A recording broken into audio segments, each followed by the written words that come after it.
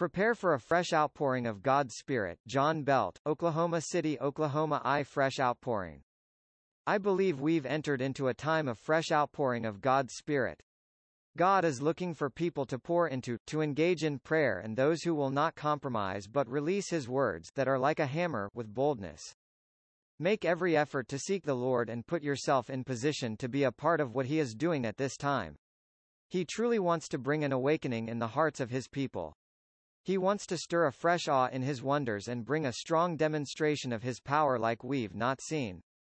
Therefore, since we have such hope, we use great boldness of speech, unlike Moses, who put a veil over his face so that the children of Israel could not look steadily at the end of what was passing away. Now the Lord is the Spirit, and where the Spirit of the Lord is, there is liberty. But we all, with unveiled face, beholding as in a mirror the glory of the Lord, are being transformed into the same image from glory to glory, just as by the Spirit of the Lord. 2 Corinthians chapter 3 verses 12 to 13, 17 to 18. There is no replacement for the anointing of God's Spirit and the weight of His glory. Man may be able to put on a show, but only God's Spirit can cause you to glow. Glow? Absolutely. Moses glowed with the glory of God's presence, and that was inferior to what God has given to us in Jesus Christ. 2. Another level of glory. We go from one level of glory to the next level of glory. I had a dream some time ago where I was shown a blue ribbon like you would receive as a prize in a contest. On it was written in italics, "The Church's finest hour." We are on the cusp of the greatest hour that Church of Jesus Christ has ever known. Arise, shine, for thy light is come, and the glory of the Lord is risen upon thee. For, behold, the darkness shall cover the earth, and gross darkness the people, but the Lord shall arise upon thee, and His glory shall be seen upon thee. And the Gentiles shall come to thy light, and kings to the brightness of thy rising. Lift up thine eyes round about, and see, all they gather themselves together, they come to thee. Isaiah chapter 60 verses 1 to 4. This is not just a nice passage of scripture or some kind of metaphor to give us some kind of intellectual stimulation. This is a prophetically inspired writing of the Spirit, telling us of the greater glory that Jesus would come to give us so we can shine with His light. There will be a greater level of darkness released in the earth, but this is only an indication that our light will shine even brighter. Things will get very black and white. God will make a distinction for His people who walk in the light of His presence in obedience to Him. When we look at Isaiah chapter 60, we see the words, "Arise and shine." In the original Hebrew, the word for arise is the same word that is used for decree. The spirit of this verse means to rise up and decree. It is the very same word used in Job chapter 22 verse 28 that says, "Thou shalt also decree a thing, and it shall be established unto thee, and the light shall shine upon thy ways." Photo via Unsplash. The word for shine means to be lit on fire or to be ignited. When we combine these two words together, they have a very potent meaning: rise up to decree the heart of God and be lit on fire. I've taken liberty to create my own rendition from the original Hebrew dictionary of this verse below. Arise and decree the heart of God and be set on fire, for your illuminating light has come, and the kabod of the eternal God's weighty glory is breaking out and shining forth beams of light upon you. Isaiah chapter 60 verse 1. Personal paraphrase. This is the time for our illumination, the time for our rising and shining, for we are living in the greatest hour for the church that has ever been. What may seem like a sleeping giant is about to awake and illuminate the earth with God's glory. The word for glory in this passage is kabod, the weight glory of God's presence. Realize that the glory of His Spirit is tangible, experiential, weighty, and very real for us to know on an intimate level. 3. Growing in His presence. If God's people are not experiencing His glory, there can be various reasons for this. But God wants to pop the cork for you to know His glory. In other words, He wants to remove the limitation and that which is clogging your heart from knowing the glory of His Spirit, even on the inside. There can be compromise with the spirit of the world where your spiritual senses are dulled to the reality of His manifested presence. There can be worries and fear, so many things. Leaning on intellect instead of the Holy Spirit means we are not trusting in the Lord with our whole hearts, as the natural mind thinks totally opposite to the Spirit. Carnality is basically when syncretistic, compromising mindsets are still prevalent as a person is trying to serve two masters. It is hanging on to the spirit of the world while trying to follow God. At one level it is simply spiritual immaturity and at another spiritual harlotry. At some point we are held accountable, for we should know better by now. You cannot stay an infant forever. From one angle this is what having a religious spirit can look like. It is like a person trying to love God while still loving the things of this world. Transformation of the soul has not taken hold. As we follow the Lord we are called to love Him with all of our hearts, souls, minds and strength. Do not love the world or the things in the world. If anyone loves the world, the love of the Father is not in him. For all that is in the world, the lust of the flesh, the lust of the eyes, and the pride of life, is not of the Father but is of the world. And the world is passing away, and the lust of it, but he who does the will of God abides forever.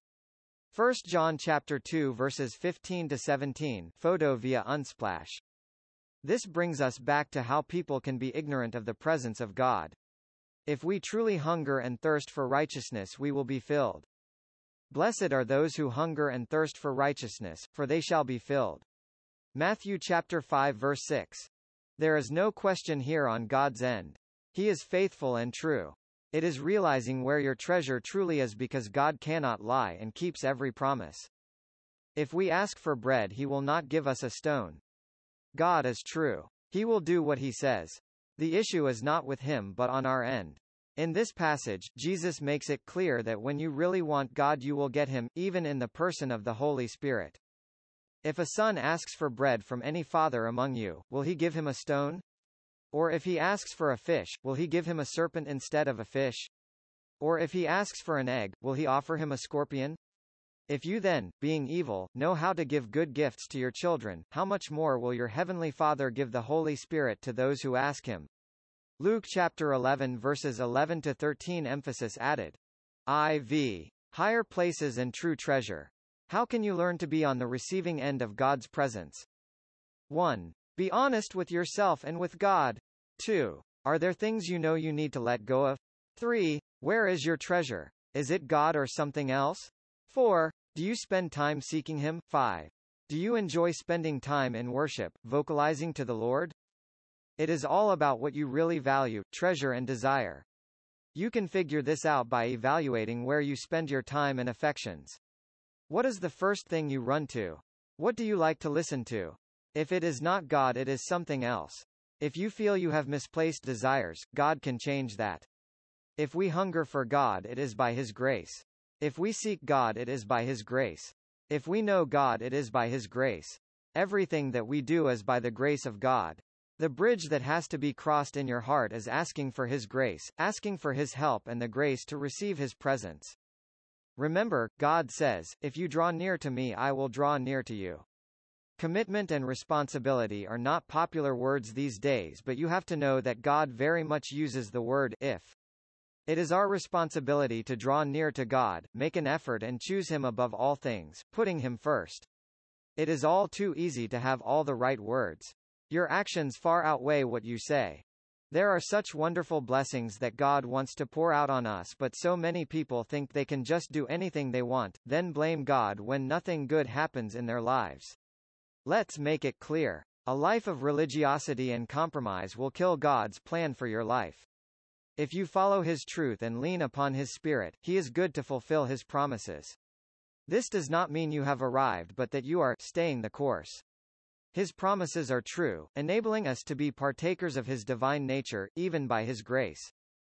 Grace and peace be multiplied to you in the knowledge of God and of Jesus our Lord, as His divine power has given to us all things that pertain to life and godliness, through the knowledge of Him who called us by glory and virtue, by which have been given to us exceedingly great and precious promises, that through these you may be partakers of the divine nature, having escaped the corruption that is in the world through lust.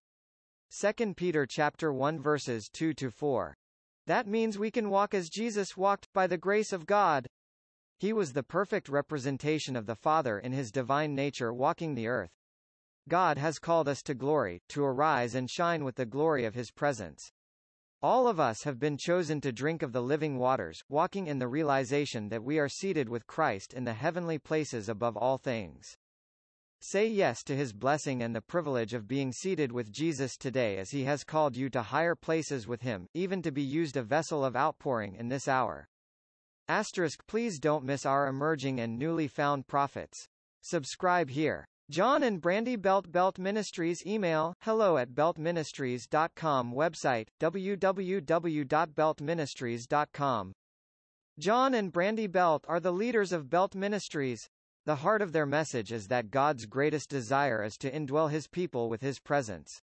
They believe that man was created to be inhabited by God through his Spirit. With a sincere devotion to God through the Holy Spirit, people can live in a place of overflow in his presence. This overflow translates into touching the lives of others through living encounters with God. When John and Brandy minister, the intimate presence of God is manifest, being accompanied with demonstrations of God's power to heal, revive, and restore. To receive more words like this in your inbox, subscribe free to the Elijah List at this link https://elijahlist.com/subscribe.